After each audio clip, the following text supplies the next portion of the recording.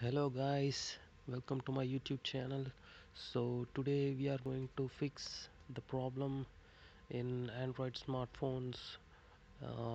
During startup it says Android apps are starting and it takes too much time to load.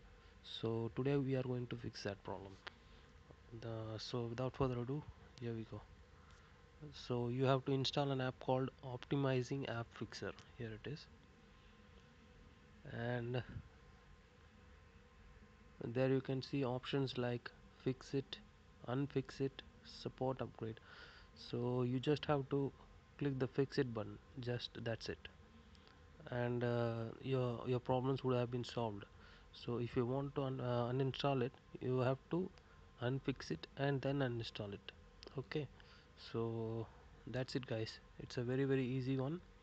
I too had the same problem and I fixed it easily. Thank you guys, thank you. If you like this video, subscribe it.